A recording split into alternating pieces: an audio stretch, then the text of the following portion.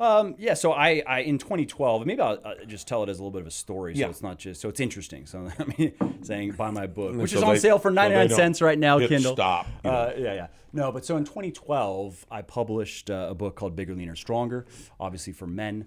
And it was kind of just the book I wish someone would have given me back when I was like 17, right? The basics of, I know all about diet, that. nutrition, exercise, right? How to get abs, stuff like that. Right.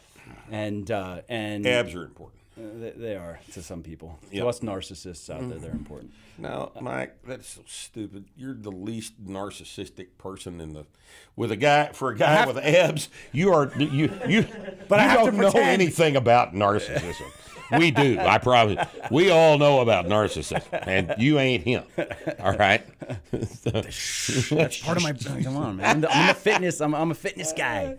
And anyways, so that book became popular and started selling quite well, and that was actually my entrance into the fitness space was via that book.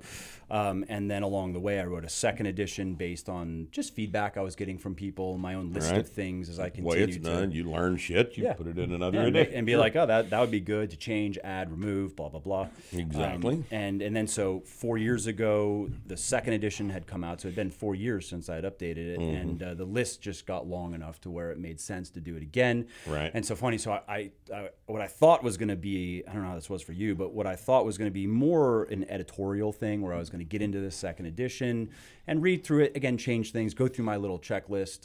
Well, it wasn't actually that little, maybe like 25 items that I've just things I wanted to do. Right. But as I started to read just your notes list, we all have that. Yeah, exactly. But as I started to read through the second edition, I just hated it. I just didn't like my voice. I didn't like how I was explaining things. I didn't like how the book was organized, even though, sure, it was popular and it had a lot of good reviews. And it's not that it was a bad book, but... This sounds real familiar. Yeah. So, but that's a good sign, right? It means that, I mean, I would say that it would be concerning professionally if that was not the case. If you could look at something you wrote 4 years ago and still be like, yeah, that's really fucking good. Man, I hadn't learned a damn thing. Yeah, that's what that means, right? Or it means I haven't seen anything new. Yeah, or I haven't improved at all as a writer or communicator. Right. So basically, as I was getting into it, I just was like, I need to kind of, not the information I like, the core information, but I need to reorganize this and rewrite it from scratch, and so that's what I did.